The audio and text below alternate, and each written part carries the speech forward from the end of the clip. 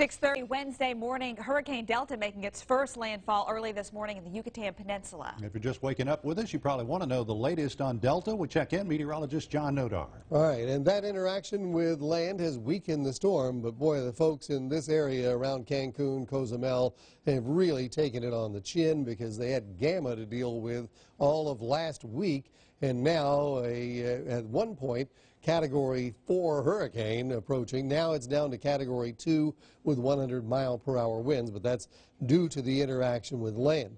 It also is going to run up on some cooler water moving into the Gulf, so it will likely stay at 2 for a while, but as it gets into the western Gulf, warm water returns, and we'll likely see some re-strengthening as it approaches the coast.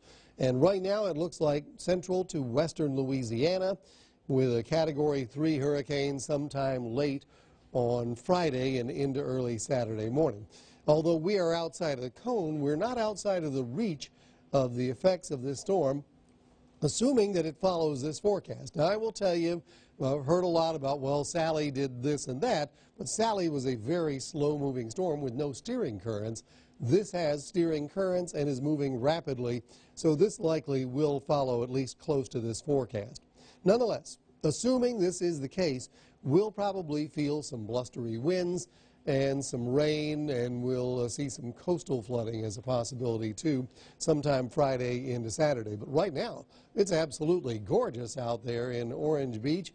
A beautiful start to the day from the Alpha Camera Network. Temperatures in the 60s and low 70s will warm to the mid 80s. We'll have much more on Delta coming up in just a few minutes on News 5.